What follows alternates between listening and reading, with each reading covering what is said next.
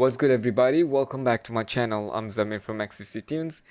In this video I'm going to show you guys what are the things that you should do after you have installed Cubase. Okay, so these things that I'm going to share with you guys today is going to definitely improve your workflow and help you produce productively. Alright, so without further ado, let's jump right in.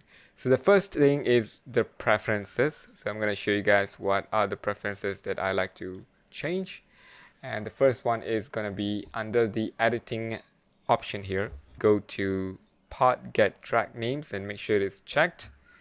Okay, what it does is I'm going to just show you guys. I'm going to double click and open up this MIDI track, and let's name them. Let's say this is keyboard keys, and then this one is guitar, for example, right? So I have this MIDI event here. So did you notice once I created this MIDI event, it automatically named them for me, keys. Okay, and look what happens when I drag it down. It changed to guitar. All right, so this is useful especially when I'm working on a big strings or orchestral music. Sometimes I want to layer strings and brass instruments, or strings and woodwind instrument. For instance, let's say this is string instrument, and I want to copy the same part and bring it down to a flute or oboe or trombone, for example. When I drag it down, it's going to automatically name those MIDI event. So that definitely helps with my workflow.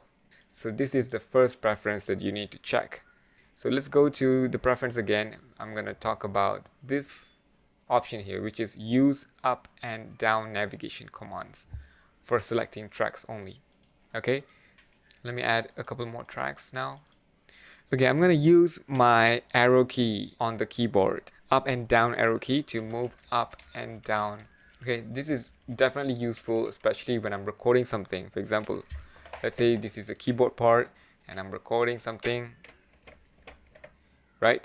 And then I'm going to go down and record another thing. I'm sure you notice that I don't even have to use my mouse to go to other tracks to record. The record was already on and I can just move up and down and add my parts there. Okay, when I'm in a creative zone, I want to do things fast, and this definitely helps my workflow. So the next preference that I check always is track selection follows event selection. So make sure you check on this box. This is really cool. Okay, so for example, you have all these parts right now. Okay, when you select these tracks, you notice I didn't select the track, but I select just the event here, but the track gets selected automatically. So if it's not enabled, right, when it is not enabled, so when I click on this event, the tracks is not selected automatically. So why this is important is, let me just show you. Let me turn this back on. So I like to have this feature on because when I select this MIDI event, now what I can do, I can add the track to a group track. I have a keyboard shortcut which I just pressed, and it automatically add the folder and assign a group track together. Okay, let me show you why this is important. For example, if I click on this MIDI event, both of these MIDI event, and it's not really nearby, okay, it's kind of like far away, right? But I'm gonna create a folder track. Now I'm gonna use my shortcut which I have already assigned to the MIDI remote. I'm gonna press that now, and notice it already created the folder track, and I don't even have to select the track one by one and use the shortcut. I can just click on the events, and that event will automatically select the tracks that I would like to assign to a folder or send to a folder, right? So this is really useful, and I suggest you should have this option checked on as well. Alright, so let's go to the next preference. Okay, I'm going to go to the audio tab right here and go and check on this use mouse wheel for event volume and fades. Okay, this is useful for audio tracks. Let me drag a couple of audio tracks right now.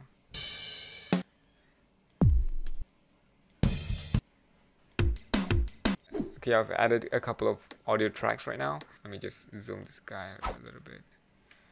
Okay, now you can see it clearly. I'm going to click on this event and use my mouse wheel to lower the volume, and I'm going to use my mouse wheel to scroll up and increase the volume, right? So scroll down, lower, scroll up, increase. This is really useful, especially when I'm editing, gain staging, and that kind of stuff. Okay, but you have to be really careful, especially when you have large amount of tracks. Sometimes you will be scrolling down and up using the mouse wheel, and if you have accidentally click on any of these events, and then if you scroll down or up, it's going to adjust the volume. So be careful with that. To avoid that, what you can do, you can actually go to edit and go to key commands, and you can set a keyboard shortcut here, and then you can turn on and off whenever you want. Or you can also assign it to your MIDI controller that has a button, which I'm going to talk about, the MIDI mapping, which is another useful feature that you should definitely configure to improve your workflow. Okay, so let's move on to the next preference. Go to transport and select on this return to start position on stop. Okay, make sure this is checked. And why this is important is, okay, let's say I'm going to play the part from here. When I stop, it's going to go back to the same start position. But if I don't have it checked, let's go and uncheck them. When I hit play and stop now, it's going to pause right there. And when I hit play again, it's going to resume from there. Okay, this is useful sometime, but most of the time I prefer to have it stop and back to the position that it was before. So let's check them again. Okay, so now let's go to the other options here. Okay, let's go to metering and appearance.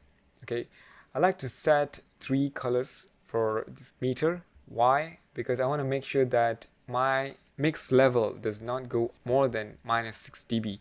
So when I see -6 dB, it's already going to be in yellow. But I can adjust this however I want. Let's say I want to bring this down to -7.5. I can do so. Or if you think that you're safe until -3, you can go ahead and change it to -3. And you can also double click and enter the value here. Okay, so I like to keep it -6 dB. Above that, it's going to be red. And before 24.5, usually I like to set it up to 18 dB. Yeah, -18 dB.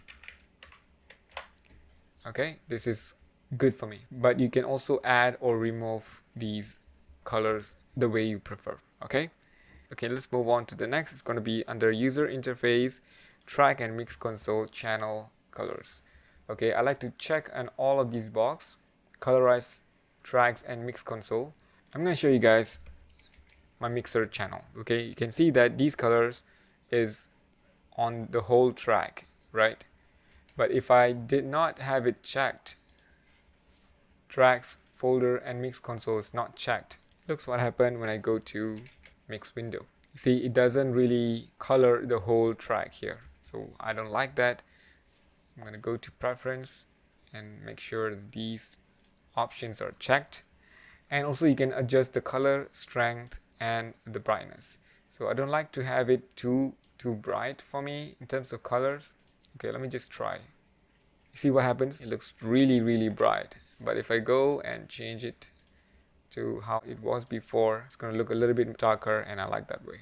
Okay, but you can definitely change the way you want. So that's some of the preferences that I always change, and this definitely speed up my workflow. Okay, so the next gonna be the key commands. So here are some of the key commands that I always use. Okay, these are some of my macros that I have created, but most of the time I like to have these one, duplicate selected track without data. Okay, I used to have this as a keyboard shortcut, but currently since Cubase 12, the MIDI integration, I have set it to a button on my MIDI controller. However, these are some of the shortcuts that you should be aware of, because a lot of people don't know about this. So duplicate selected track without data. Let me assign it to one of the shortcut key, Control Alt D. If you notice, Control Alt D is already mapped to this shortcut. Okay, so what it means is, let's say I have this track drums with the audio event right here, okay, and I want to just duplicate the track without the audio data. I can just press Ctrl Alt D, now duplicate it without any data, and have a new audio track with all the versions that I want, with all the inserts that I want, the sense that I want, and but with no data on it. So that definitely speed up my workflow. Okay, so make sure to have that key shortcut assigned. Let's go to key commands again. The next one is this one right here, folder group. Okay, actually they had a different name, but I renamed this because when you look at my MIDI remote here, I have this folder and group sign here, so I can see it better like this way. So I've changed it. I don't remember the actual name. I think it was move selected track to a folder track and assign a group track or something like that. Yeah, you guys can see it in the macro. Your macro will be slightly lesser than this one because I've added quite a lot of shortcut. So you can just see it right there. It will be there. Okay, so assign that to one of the key shortcut. I used to have it Control Alt F. Yep. Project. Okay, yeah, this is the one. Project move selected track to new folder and group track. So this is the one, and you can, yeah, this is the one. I mean, you can assign it to any of your favorite shortcut key, which you can remember, right? And that is really useful. Okay, and the other one I have set is this one, cut head. Okay, cut head and cut tail. I've assigned it to the comma and the period key. So for example, I'm going to click on this audio event and I'm going to set a position of the cursor, and I can cut the head, which means everything before this cursor will be deleted, and then I can cut the tail, which means everything after this cursor will be deleted, right? So I've set it to comma and period key on the keyboard. Okay, this is very useful. I use this all the time, and it also works on key editor as well. For example, let's say I have these notes. Okay, right. Let's say this is overlap and I don't want this to overlap. So what I do, I'll click on this, two of these notes, and go to this section here. And now I can press the period key to cut the end. Or I can go here and cut the beginning of these notes because I want to start it from this section here. And done. Alright, so this shortcut key is very useful. You must have it assigned to an easy to remember shortcut key. Okay, the other thing I like to change is the metronome sound. Okay, why I like to change the metronome sound? Because I don't really like the Steinberg's standard metronome sound. It's too sharp for my ears, and especially when I'm recording my client, I can hear the metronome bleeding in to the mic because of its high frequency sound. Okay, so I always go and change them. You can come here and select all these sounds and you just kind of like audition them and see which works for you. Okay, the one that I have right now is this one. Okay. Why I like to have this one is it's easy on the ears and it's not too high in frequency, so it will not pierce through the headphone and go into the mic. However, if you don't like that one, you can go up here and audition them and see which one you prefer, or you can use the Steinberg one, which is this one. Okay, the next one is the offline processing shortcut key. So if you press F7, you get this window, which is the direct offline processing window. For example, if I want to process these section here, I can go to F7, and now I can add some processes here through these options here, right? But I already have my own shortcut for these. For example, if I click on this reverse, it will add one of my favorite reverb, and then it will reverse this audio section here. And now I can hit play.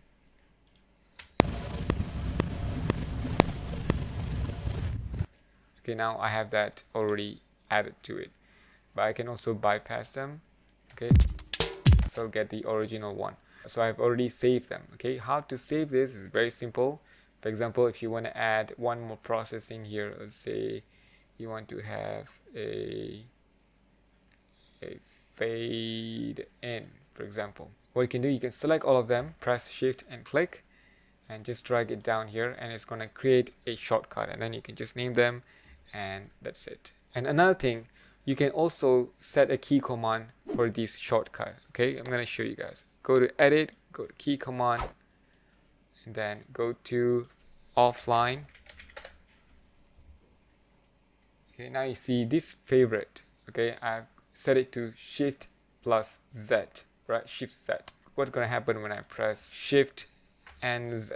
It added that processing right there. Okay, so this is another fast way to work. So let's move on to the next tip. Okay, the other one I like is the control room. Okay, this is really important, especially this insert section here. So I have this supervision already added to this control room.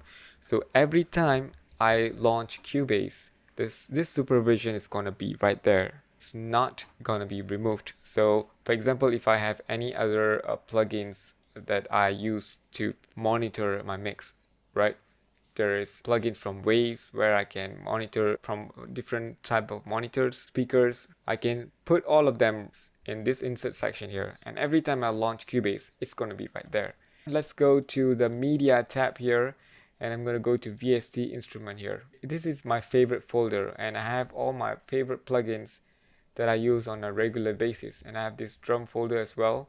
If I want to have all my drums is in this folder. See, I have this groove agent which is not added here, but I'm going to show you guys how to add it shortly. Okay, so what you're going to do is you're going to go to VST instrument, click on this button right here and go to plugin manager. Okay, you can also access this from the studio and go to plugin manager. Okay, it's the same thing basically.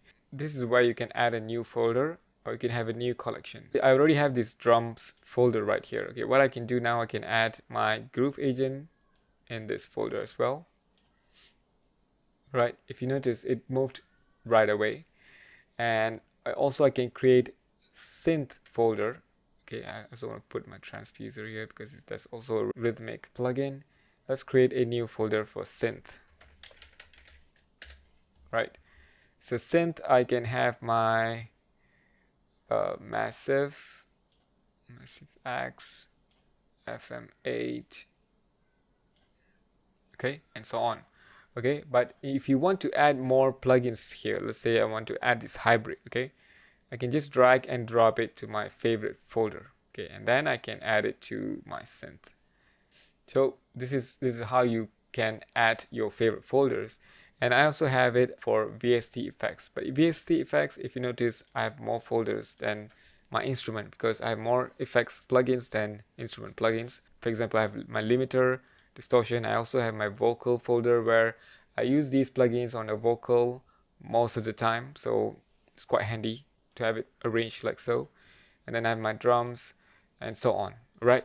So this is really useful and imperative to have these folders set up. Okay, let's move on to the next tip. Okay, I'm going to go to the file browser here. Here is where I keep my own samples, drum samples and so on. This is very handy. I can just double click on this and I can find my favorite folders and favorite drums, and I can, start working. Now you don't have to go and search your sounds elsewhere. So how to do it? Go to your folder, your favorite folder. So let's say I'm going to go to my hard disk. Okay, let's say this is the folder that I want to add to my favorite section here. Just right click, go to add favorite, and then name them, hit OK, and it will be there. Right, it's very simple. So let's move on to the next tip. Okay, this is very important. This is track preset. I'm going to show you guys what track preset is. You go to user preset, go to track preset. Under audio, I have all these presets. This is a delay. I'm going to just drag it like so, and it created a sound effects. Right, this is a sound effects with the plugin, my favorite delay plugin. Okay, quarter note, and I've delay for 8 note, and I've set it already. So how can you add them? This is very simple. You have to create an FX folder. So let's go to effects here. Let me get a delay right now. Let's say mono delay is my favorite plugin, right? So now I created a FX channel. Let's say, okay, I'm gonna rename them. Let's say slap back delay. Okay, and if you want, you can go and cut the low, cut the high, however you want to process them. You can add compressor or even another reverb just below this just to get more ambience. You can do whatever you want, right? Once you've done that, what you can do, you can go here and click on this button here, go to save track preset. Now you can name them, so delay, slapback, ambient, for example. Okay, and hit OK. Now when you go to the user preset, track preset, go to audio, and now you're gonna have this delay, slapback, ambient. Right, so cool. Just drag it, drop it, and now you have another effects added. Okay, make sure to set this up. Okay, the next one is also user preset, but I'm going to talk about the FX chain preset. This is useful when I have my favorite plugin chain that I use all the time. Okay, I'm going to go to insert right now. You see this drum track, it has a replica in it. But see what happens when I add this reverb throw plugin chain. It replaced the previous plugin with my favorite plugin and with the settings that I always use. Okay, this is what I always use for reverb throw and reverb throw. There's another one for ether that I use, a different plugin, right? And it is quick and fast, and I can bring them whenever I want real quick. So make sure to save your FX chain. Okay, let's move on. Okay, the last one I have for today is the MIDI mapping. Okay, this is my MIDI remote. Okay, I'm not going to talk about how to set this up. There's a lot of video out there that explains that. So today what I'm going to show you guys is how I've set this up. Okay, so I'm going to press a button on my APC and watch what happens. Okay, now I have a different sets of key shortcut, but I haven't fully configured this yet. So I'm going to press this again. It's going to go back to the main page. So what I've done is go to Mapping Assistant. Here you can see Mapping Page Action. Okay, I have Activate Composing, Activate Cubase plugins, and so on. Okay, this is what I used to have. So for composing, I have my own sets of shortcut keys, and for mixing, I have my own sets of shortcut keys and mapping. I have 3 pages. One is default, Cubase plugins, and composing. So if I go to Cubase plugins now it changed to activate default. So from Cubase plugins sets of shortcut keys, now I can go to activate default, and from the default I don't have that option because I have 2 other pages that I can set as the shortcut key, right? So now when I press my shortcut key here, now it goes to the composing, and now it goes back to the default. So that's it for today, guys. That's all I'd like to share with you guys today. So make sure to set this up after you have installed Cubase. It's going to definitely help you with your workflow and get things done faster, and will not mess up with your creatives. So if you guys find this video helpful, please make sure to subscribe, turn on notification, smash the like button, and share this video to all Cubase producers and users. Thank you so much for watching. I'll see you guys in the next video.